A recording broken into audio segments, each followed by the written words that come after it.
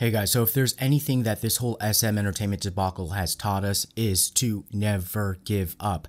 Because only a few weeks ago it looked like SM Entertainment and Kakao had it in the bag to make their SM Entertainment 3.0 plan a success. They're going to ride their way into next month's shareholder meeting. Just in a matter of 4 weeks, they deposed the founder, the uncle-in-law, and secured a big name partner, with Kakao coming in to make sure that they would have the voting power to be able to execute their plan.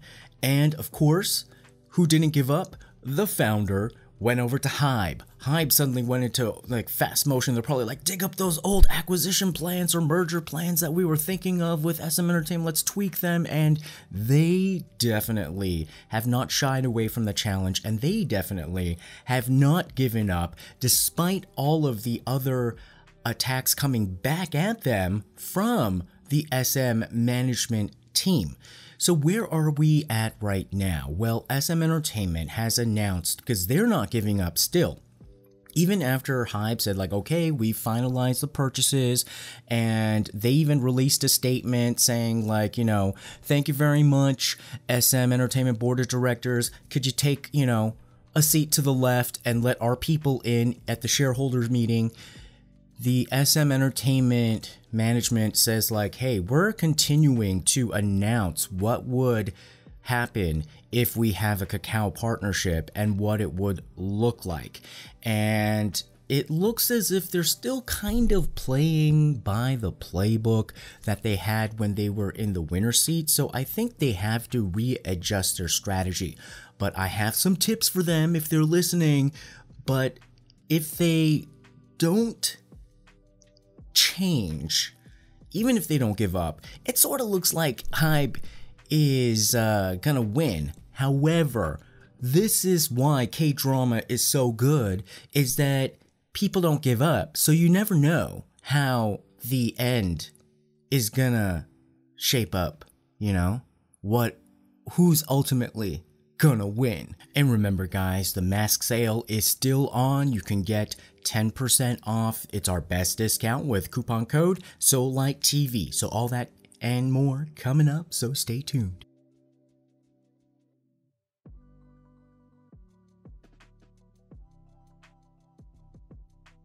Alright, so we haven't talked too much about Kakao because Hybe and SM, they've been running their mouth.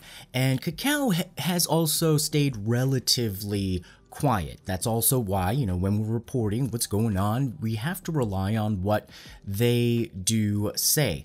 And this week, we did finally see the two parties go into court. Remember, Lee Soo-man, the founder, had sued his own company SM for making the decision to issue shares only to Kakao for them to get up to the 9% bid, because remember, they have not yet put in any money. Hybe has now officially, as of the end of the week here in Korea, put down the money for 14.8% of SM Entertainment by buying Lee Soo-man's shares.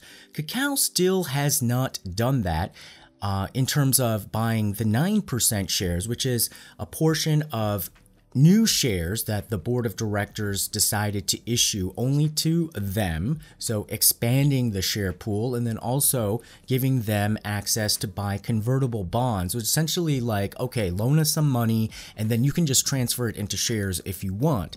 And Lee Soo-man says that that is a totally illegal maneuver, so they went to court this week. And of course, in these kind of situations, nothing ever is decided on the first court date. Usually it's okay, we met and we need more information. And so this is the delaying tactic. Each side usually wants to delay, but one side probably wants to delay more. So in this case, usually it's the one that's getting sued that wants to delay the most. So SM and Kakao probably didn't give as much information as Lee Soo-man wanted. So then the judge will probably say okay, we need more information to make this decision or ruling. because they want to make sure they have as much information as possible in the first court ruling, because they never want to overturn things. I found from personal experience, because the judge makes a decision in the first court, and then if you appeal, that judge in the appellate court, if he overturns a judge's ruling below, that creates a drama between the judges, and it affects their records. You know, this is not about justice, it's about their careers. And so they don't want to mess things up. So it's very important that all the information comes out in the first court ruling. And usually it's a very long, drawn-out process. However, in cases where there's a lot of media attention and there's a lot of hoopla with politics and the government, then sometimes that timetable can be sped up. So the court case, whether the shares, like, you know, how all of that's going to shape up, the court is probably taking a little bit of a wait-and-see attitude to see whether Hybe can just win it without any kind of court intervention. So they're probably hoping that Hybe will just be able to get up to 40% of the shares, and then it's just almost impossible for Kakao to come in. Now, Kakao can just go into the open market and just start buying shares, you know, on the stock market, and if it's about $1 billion that it would take, they just got $1 billion investment. But again, it's a question of whether they want to use all of that money to spend on just SM Entertainment. Now, of course, for SM Entertainment, they would love that. They would love for Kakao to just pour in as much money and match Hybe and become a bigger shareholder than Hybe, because their plan that they presented this week really hinges, apparently, on a partnership with Kakao. They're saying that SM brings the content and Kakao will bring the platform in terms of the technology, and really accelerate this connection with the fans and be able to then accelerate the process of their music production and, you know, create this ecosystem where they can have many different monetization opportunities, like, you know, games and webtoons and merch and apps, and they had, like, you know, big flow charts and whatnot. And so they're bringing out like this kind of a rational business type of presentation. The irony, though, is that they're still seen as sort of the immature ones, whereas Lee Soo-man is somehow, he came out of this as sort of the more mature guy when he started the drama. No offense, but he started the drama. And this is another proof that Lee Soo-man knows how to play the game better than his nephew and some of the younger people over, I think, at SM. Because the nephew-in-law, I think, did come off as passive-aggressive. And passive-aggressive in this case, and what I've noticed a lot in a Korean context, doesn't work if your message is a little bit too in between the lines.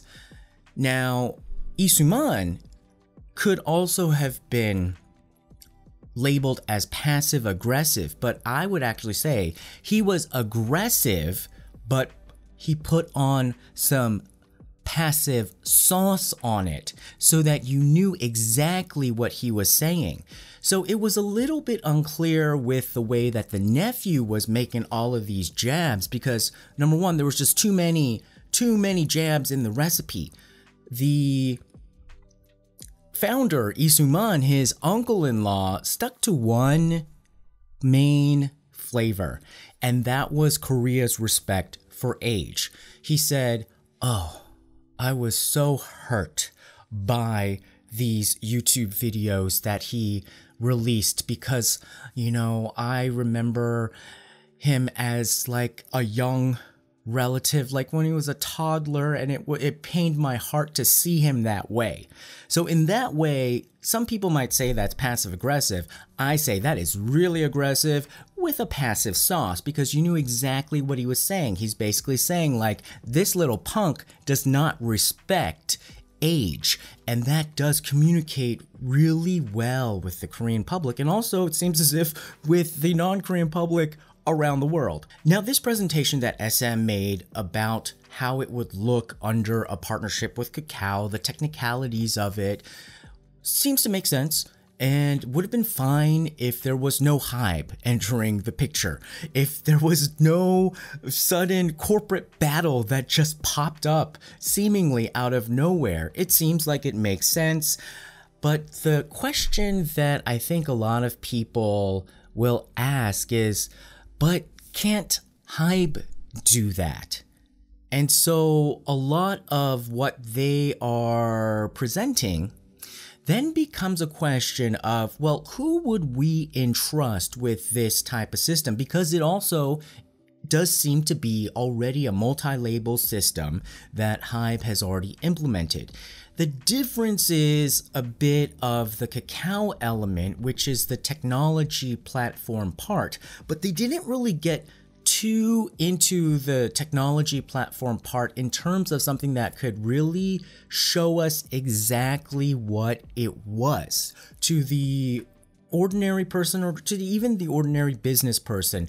Exactly why would I want to take the risk with an SM Kakao when I'm not necessarily sure that Kakao offers something that only Kakao can bring to the table? Because at the same time, if you look at Hybe, they have tech integration, and they have worked well with Naver as a somewhat business partner and investor on like the VLive Weverse integration, but they're not a heavy-handed like kind of shareholder, partnership type of person. It almost seems as if they outsource the tech. And so in my mind, it brings up the question of, well, if Hybe can just outsource this technology, do we need to have like such a heavy hand from Kakao to come into an entertainment company and have some of the drama that comes along with that? And you guys have also brought up, some of the problems with the distribution of them just trying to use their own Melon app platform, take artists off of Spotify and manipulate music charts and manipulate awards, and how that might piss off some fans, especially when tech, if you can argue, if you just need it as a service, you can outsource that and don't have to have such heavy managerial control from your tech provider. The other problem that I have with this presentation was that it looked like SM really needs this. SM is willing to die for this battle, to win this battle. And now it also looks like Hybe is ready to die for this battle. They need this to become the mega monolithic entertainment powerhouse for them to survive against like Sony and Universal Music and Warner. But I wonder, is Kakao willing to die for this battle? And when I look at this, I don't see Kakao willing to die. I think they're willing to work hard, and they were definitely at the end of January, beginning of February, willing to put in 9% of the money, finding that somewhere, and reallocating staff and making it a priority in the company. But I don't see it as pivotal to their survival, especially when their main business is not this entertainment management. If I went to Kakao once, and I was very curious because this was after some acquisitions, and it was after they acquired Melon, and I was wondering like where was their money from? And I'm trying to rack my brain, but I remember being surprised at how small the revenues were from the entertainment division, and it was still an ad-oriented business. So it's like a Google, as much of the bells and whistles of Google there is, all of the different services they provide. If they didn't sell ads, you wouldn't see Google. And same thing with Kakao. If they weren't able to sell advertising, then you wouldn't see all the other cool little things, including that Melon player. And I believe they said even the acquisitions for the entertainment arms were to get the valuation up, because they needed a higher valuation, I think, to attract I think they were in a different investment stage. And so obviously they're still recruiting investors, because they just got like $1 billion from different sovereign wealth funds. And part of that attraction and lure is to say that, okay, this is a future growth center that we acquired. So if their survival does depend on future investments that do depend on having an SM in their portfolio, then I would think that perhaps they are willing to die for this battle. But I get the sense that they have more diversified income streams, where if it gets to a certain point where this is just too much, Kakao might just sort of back away and find a different avenue to try to recruit more artists. So what is the strategy for SM and Kakao if they really want to win this battle together against Hybe? Here's the thing. They are presenting now, and I know that they were sort of backed into the corner to try to present themselves as less childish and more business oriented, and say you should trust us, we've got the abilities and the skills.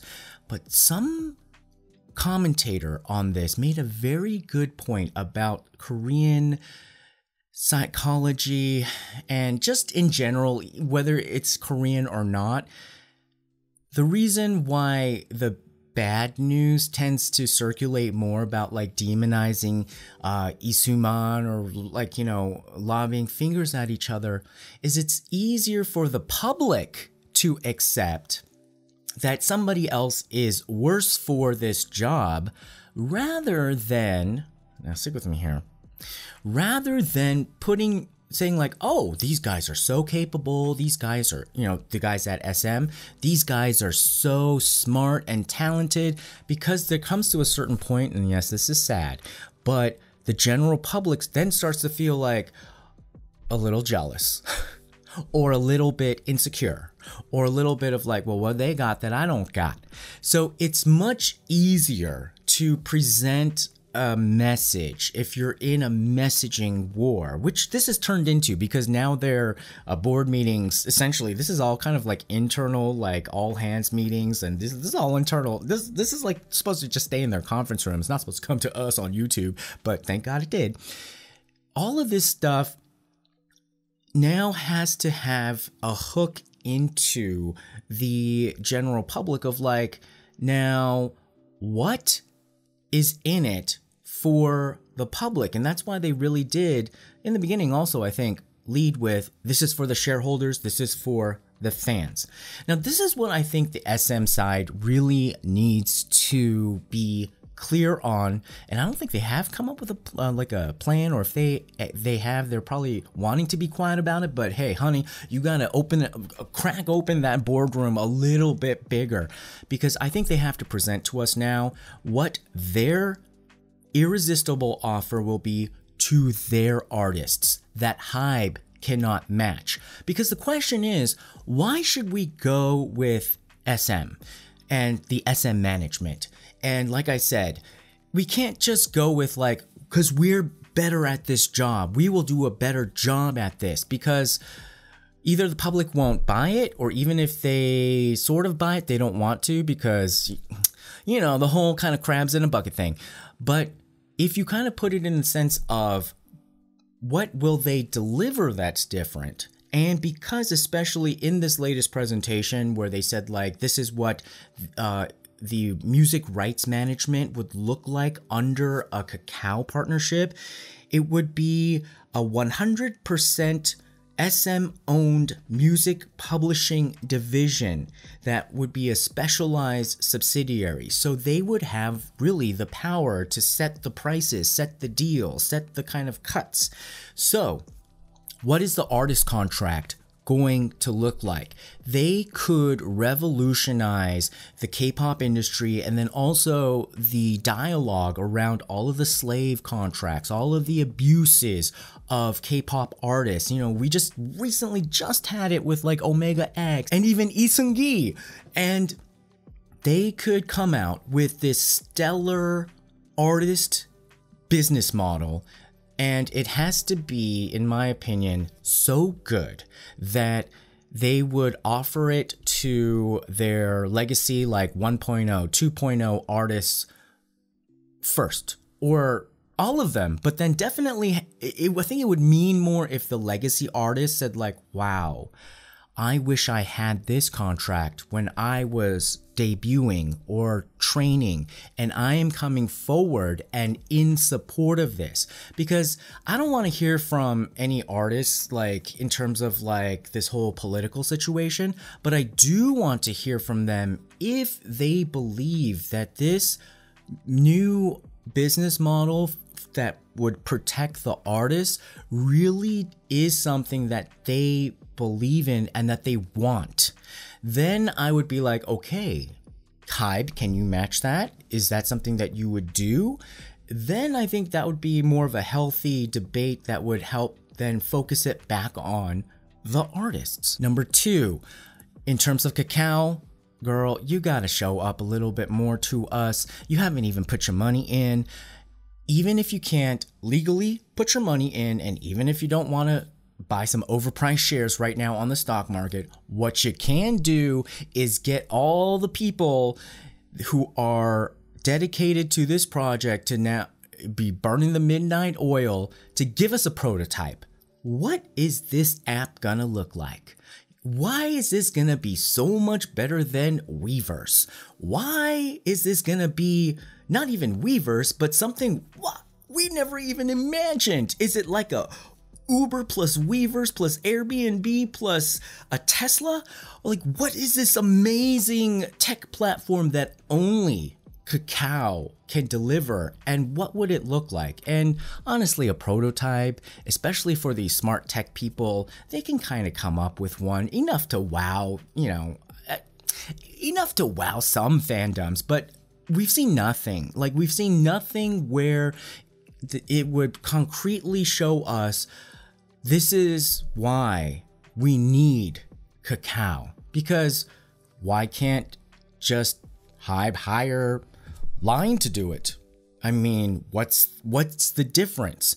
And so I think the onus now has shifted where, yes, maybe in January, they don't need to do a prototype. They don't need to come out with like an artist contract that's going to revolutionize the industry, because, this is just take it slow and just, slow and steady. It seemed like it made sense, but we're in a different game board, right? Like, somebody flipped up the board. We are in a different... just in 1 month, man, different dimension here. And so I think the onus is that they need to show an artist contract, a business model for the artist, one that, like, I want to see the SES girls come out, or Girls' Generation, or Super Junior, or Shiny. I want some of them to come out and be like, whoa, this is an amazing contract. It would make me stay with SM. I wish I had it when I was a trainee and debuting. Why wasn't it there? Well, why wasn't it there? That's the aggressive with the passive sauce on it. I'll get to that in a bit. And then number 2, we need to see a prototype from Kakao on like what this thing is going to look like, what SM's platform is going to look like that connects to the fans, that's going to blow everything out of the water, that is so much better than what Hybe could ever do. Then that starts to make people think like, yeah, you might be better for the job, but you can't just say I'm better for the job. And then number 3, the passive with the passive sauce. Pour the buckets of passive sauce on the aggressive, because I thought it was, like I said in the beginning, I thought it was a little bit ironic that Lee Soo-man right now comes off as kind of like the good guy and the other kids come off as the brats when he's created this drama to begin with. And you can't come out from the beginning to say that, oh, he's the one that, because they already did. You're like, he created the drama. He's the bad guy. He's like doing stuff, weird stuff in like Hong Kong. And he's been like, you know, taking 6% cuts and, you know, like they've been saying all this stuff and it hasn't been landing as strong. But I think if you do suddenly have the artist contracts really show how unfair it was to the ones that brought you the music, then that's all the gravy you need to be like, because then the question in everybody's mind is like, well, this seems like it makes sense, and it doesn't seem like it's that much money. Like it doesn't seem like it's that revolutionary. It seems fair. Why wasn't this here before? Why were these kids essentially subjected to this type of abuse? And then you start to think, oh, well, that guy. And then the dessert is then you can say, well, guess who's now running off with a bag of cash? A bag of cash. He went to our competitor. He sold off our company. He betrayed us. And now he's running off with his bag of cash. And so that suddenly becomes a message of passive aggressive, but really aggressive with passive sauce, because you couldn't do that. You can't do that now without the other steps, because I think most people would just say like, it was his company. He started it, his shares. I mean, it seems a little bit odd that he went to his competitors, and yeah, we sort of understand, but you know, he can sell it if he wants to.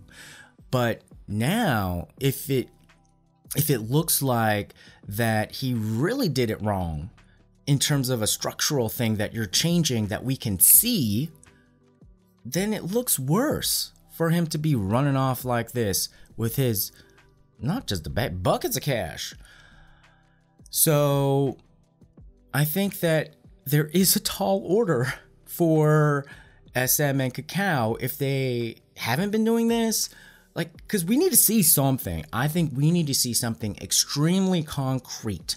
And if they haven't been doing this, they got the weekend and they have a few more days, I believe, or a week. I think they have a little over a week to get this done.